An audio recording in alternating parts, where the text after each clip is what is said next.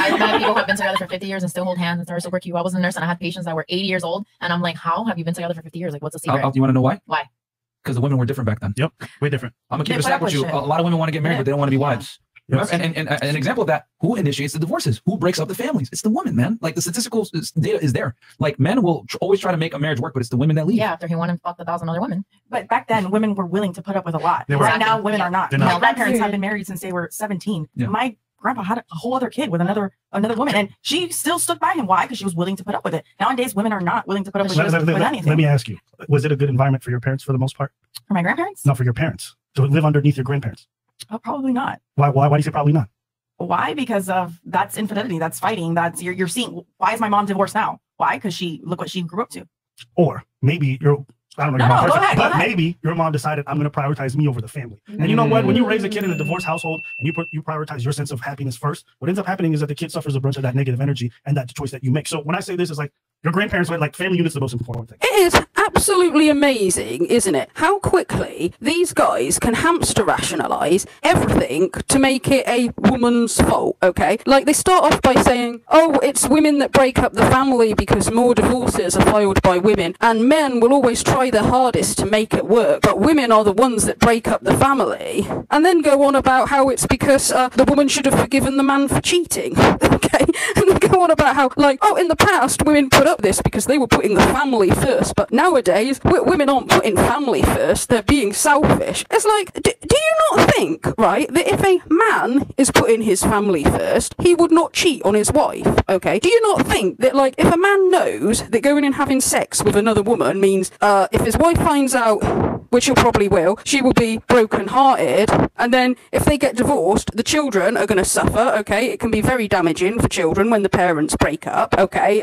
It can cause them, like, all different kinds of anxieties, emotional problems, mental health issues, their schoolwork can suffer, okay? The guy should have thought about that before he cheated, okay? He should have put his family before, like, thinking with his privates, okay? And these guys hamster rationalise this to say, oh, it's the woman's fault, she broke up the family. But, you know, even if she didn't, even if the woman stayed with the guy, if she said, like, okay, I'm worried about the kids, so even though I'm not happy about it, I'm not going to divorce him, I'm going to stay with the kid, I'm going to stay with him, okay? The thing is, their relationship might never recover because there's hurt there, okay? And what happens is, like, when people stay together, when one of them has done something that the other one can't forgive, is that they don't move on, they keep arguing, they keep fighting, okay? Because they can't forgive the other person, right? And this, as well, would cause upset and heartache for the children, okay? So whichever way you look at it, if you cheat on your partner, you're likely to just destroy the whole family, like, whether it's through divorce, or if you stay together and cause an unhappy, like, environment, then the kids are still going to suffer. And, like, if you really, like, love and respect your partner, you wouldn't do that, okay? Because some people say, like, if it's the man that cheats, they say, like, oh, but he still loves her, it's not that he doesn't love her, okay? It's just that men have this higher sex drive, but he still comes back to his wife, she's still the one he cares about. And I think, like, well, he doesn't respect her, okay? He doesn't have, like, any respect for her. That's the sort of difference, okay? I think a man who, like, if he was out one night and some hot woman flirted with him and he thought he could have sex with her and, like, his wife would never find out, okay, he might still love his wife, but I think he doesn't respect her, okay? And seen as, like, red pillars always tell men that they shouldn't put up with cheating women, and bearing in mind, women can have high sex drives too, and women can be tempted too, okay? And a woman can't use the same excuse, and seen as men aren't supposed to put up with it, if a woman doesn't want to put up with it, they have their right as well. I must make this work, even though I may not be completely content. I understand we're aspiring to something bigger, which is our sense of community. I'm not going to break that up because you did some, I thought was wrong. So you get down to your parents' generation. This is the boomer generation, the highest divorce rates we've ever seen. Now everything's about me. They go to divorce courts. Where's your assets? Where's your money? They don't bring up love during that whole period. They say, I want everything that you fucking got. Love never comes in, right? So then you get to this generation and they just completely throw that out. And I think one thing that the West, and I think in Western countries, we think about a lot is like me. It's always about me. Not recognizing when you marry, it's about a community. So your desires sometimes have to be a bit on the back burner. Okay, again, if your desires have to be a bit on the back burner and it's not all about you, then that should apply to the man as well, okay? If he has entered into a marriage where he has promised to be faithful forever, then that should apply to the guy as well. And you have to understand you are sacrificing for something larger. Exactly. Really quickly, just a quick question. So do you feel like also men think about me when they sleep with another woman knowing they have a family? This is what I would say. When you come into a marriage, you have to ask, is everyone doing their duty and their responsibility? Is he bringing home the bread? Is he taking care of the bills? Do you guys all have a roof over your head? Does he handle almost all the large responsibilities? If he does, he's done his part. In that same token, you as a wife, have you been supportive? Have you created and fostered a home where when he comes to, it's not stress and you don't just come home, start nagging his ear off. He's like, damn, I don't want to be here. Let me go back. Okay, first of all, doing your part in a relationship is being faithful and loyal as well. That is your part in a relationship, okay? And if the woman has done all her part in a relationship, if she's been a good wife and a good mother and done everything brilliantly like she's meant to, does that mean that she's allowed to cheat and he shouldn't mind because, well, she's doing everything that a good wife is supposed to? And like, it goes on about how, like, oh, well, if he's coming home to nagging, that's why he goes off with another woman. Well, that could work both ways, you know? Like, if a woman's got a husband who takes out a lot of stress on her or because he's stressed at work, like, does that mean that it's okay for her to cheat because her husband's not treating her very well? Okay?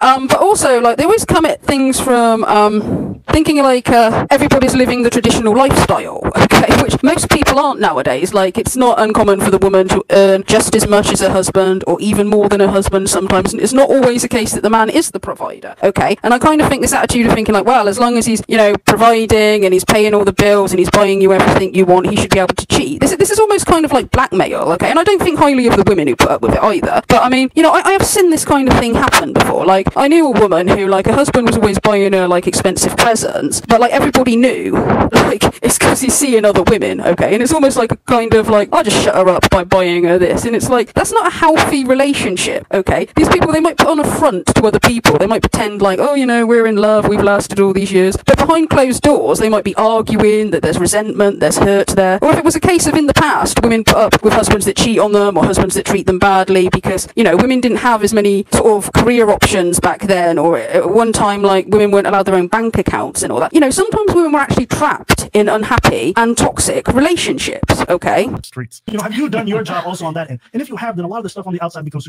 superfluous. And I would say, you guys talk about this, you're like, infidelity, the worst. You go to a lot of those other countries, that's baked in. That's normal. They already know what time it is. Yeah. So we talk about it here like, wow. But over there, it's just like, normal. He takes care of everything, so I'm good. So then it's a good job that over here, women aren't in a situation where they just have to put up with men that treat them badly, isn't it? It's a good thing that women have their independence. Because, you know, well, I think people finding love and having a happy relationship is a wonderful thing, okay? But being single is much better than being in a toxic or unhappy relationship. What if I don't need him to take care of everything? What if I have my own too? Why should and that's great. I'm not mad at you. Go for that. But guess what? In America and in North America in general, women are the ones who are dying alone more than ever. So we can say this stuff and say, I'm going to take it. Go ahead. No one's going to stop you from making your choices. But then also don't complain when you hit late 40s or whatever. You don't find somebody. And I'm like, listen, have you guys been settling on the shit that doesn't matter? Except asking somebody to be loyal and faithful is the bare minimum that you want from somebody, okay? That is not having too high standards. They always go on about women having too high standards, okay? Which some do, but, like, wanting somebody loyal and faithful is the bare minimum, okay? Because, you know, they say, like, in the red pill community, they go on about how men shouldn't be shamed for their preferences. Like, if a man says that he prefers a woman who's a virgin, he shouldn't be shamed for that. Or if men prefer, like, slim women to overweight women, society shouldn't be shaming men for that, okay? And that's fair enough, but then the other way around, if a woman says, like, well, I want a man who's loyal and faithful and loves me for who I am and doesn't just see me as a sex toy, well, for some reason, the red pill community seem to have the opinion that that is unreasonable to ask from a man. So you mentioned earlier, I see old people that hold hands. They're still together, 80 years old. You guys want to know the uncomfortable reality? The reason why they're together is because she's a traditional woman, okay? The problem is that women want traditional relationships. They want traditional men, but they don't want to be traditional women. That's the problem. Actually, aren't these guys the other way round? Like, these guys from Fresh&Fit and the red pill community, they normally want women to get married while they're young and to have had as few sexual partners as possible. And they want the women to be loyal and faithful. And a lot of them want the women to be stay-at-home mums, or at least, like, they don't want a career woman. They want a homely, motherly woman, which is fair enough, okay? But then the advice to men is to sleep around with as many women as possible, and then when you're middle-aged, you're supposed to have, like, some 20-year-old virgin traditional woman waiting for you, and she's supposed to stay faithful to you. Well, you're supposed to cheat on her. So, like, these guys are asking women to be traditional women, and they're saying that the men should not be traditional men, okay? It's the other way around. You want women to stick to their traditional roles, but you don't like tradition. You don't want men to be traditional, okay? You know what I'm saying? Things have changed. Okay, things have changed. And if things have changed, you cannot expect things to be the same way they were in the past. Holding of the hands, that love, that undying love, that comes a lot of the time from the woman, number one, submitting to the man and understanding that he's the leader. So the woman should just submit, understand that he's the leader, keep her mouth closed, do whatever he wants, only put his needs first, and put up with him cheating on her. And that's the secret to a happy marriage, you think? I'm willing to bet those old couples you see, where they hold hands and all that, that's marriages where neither of them cheated before, okay? Number two, understanding this fundamental concept that a lot of modern women don't understand. Men and women are not the same at all. We're very different. The way we show love versus the way you show love are two different things. What, women are supposed to show love by being loyal and faithful and respectful, and the men are supposed to show love by being unfaithful, unloyal, and disrespectful? If I run around and smash girls, right, it's not personal. If you run around and smash dudes, it is personal. Because the reason why is that it takes women way more to have sex than men do. We can have sex emotionless. You can't. Men are not robots. A man could develop feelings for a woman that he's seeing as well. But also, obviously, there are women that have one-night stands with guys and it means nothing and they don't develop any feelings. So would it be okay then for one of those women to like cheat on their husband? Would it be alright for them to say, oh, it's okay for me to have meaningless sex because I don't develop a bond and I come home to my husband and still love him? It's like, no, because the main reason why it's considered wrong to cheat on your partner is because you don't want to hurt their feelings, okay? Because these guys, they always come out with this about how they're about facts and logic, and when women disagree with them, it's because the women are in their feelings. But the truth of the matter is that the main reason why people think it is wrong to cheat is because of the feelings of the person that you're cheating on. You know, they can come out with all this evolutionary biology to try to like convince people that it's okay for a man to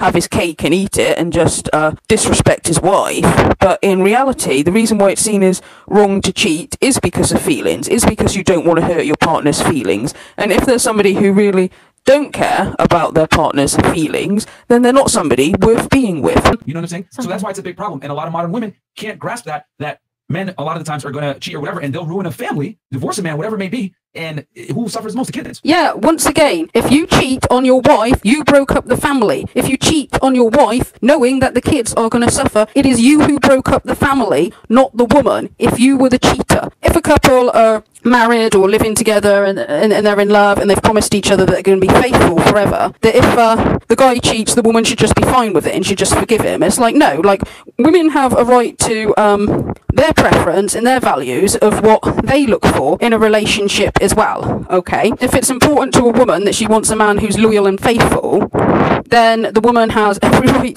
to ask for that, okay? If somebody, male or female, if they are not cut out to be loyal and faithful, then they shouldn't enter into a relationship in the first place where they are promising to be loyal and faithful. And specifically, if you've got kids, you shouldn't be off cheating with other people, okay? Because you're showing, like, one, you, like, don't respect your wife, you don't care about breaking her heart, you're holding her up to a much higher moral standards than what you hold yourself up to, okay? And you don't care about your kids either, because you're putting, you know, your need to have sex with somebody else before, like, just totally destroying the family, okay? And like, these Fresh and Fit guys, like, they advise men to dump a woman if she's cheating, okay? Now, if a woman is upset by her husband or boyfriend cheating, she has every right to say, like, well, you know, I respect myself enough to not want to put up with that, okay? So that's all I've got to say on that for now. Thank you for listening.